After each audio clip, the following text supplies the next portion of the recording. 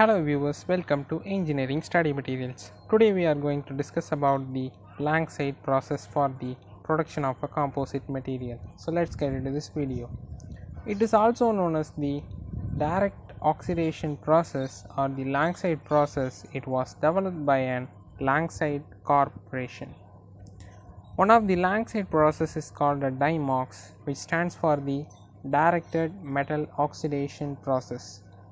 In this, a preform is used as a near net shape reinforcement, and a barrier to stop the growth of the matrix material is placed on the preform surface. In this method, a molten metal is subjected to a directed oxidation, that is, desired reaction product forms on the surface of the molten metal and grows outward.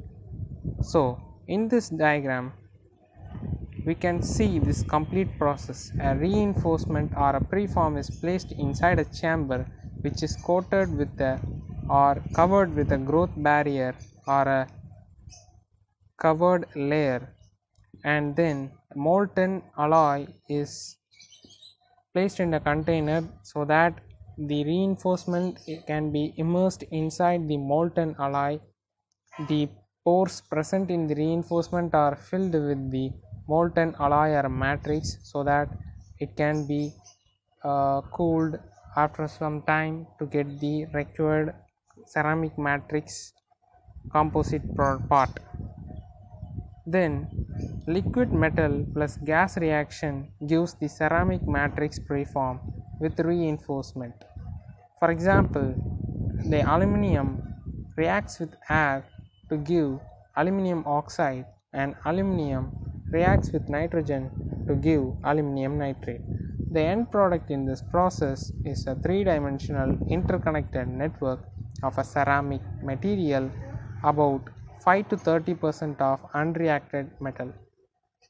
The fabric is coated with a proprietary coating to protect the fiber from highly reducing aluminium and to provide a weak interface which is desirable for the enhanced toughness. This must be removed if the composite is to be used at temperatures above the melting point of aluminium. On the other hand, the presence of a residual metal can be exploited to provide some fracture toughness.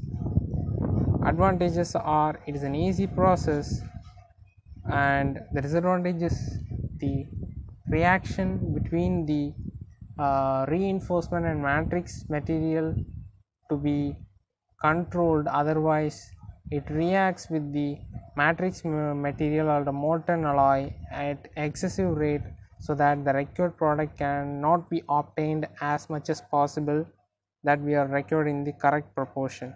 So this is a short video, friends, about the Lanxide process.